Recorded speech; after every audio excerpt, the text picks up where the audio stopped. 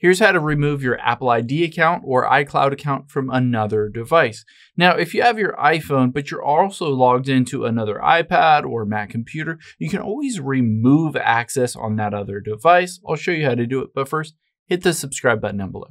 It really helps me out. Thanks, guys.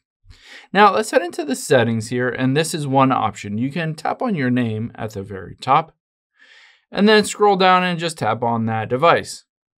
Once you get there, you can see at the very bottom, you just need to hit remove account and remove, and you will revoke access to your Apple ID as well as your iCloud for that device. However, let's say you don't have your iPhone on you. You can also open up a web browser here, and you can go to account.apple.com. So again, account.apple.com, and log into your Apple ID account.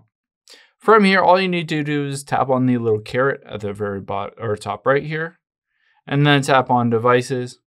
You'll be able to see all of the devices associated with your account. You can tap on one of those, and then you can go to the very bottom and hit remove from account, and this will disable access for that device to getting into your iCloud, your Apple ID, your Apple Wallet, all that.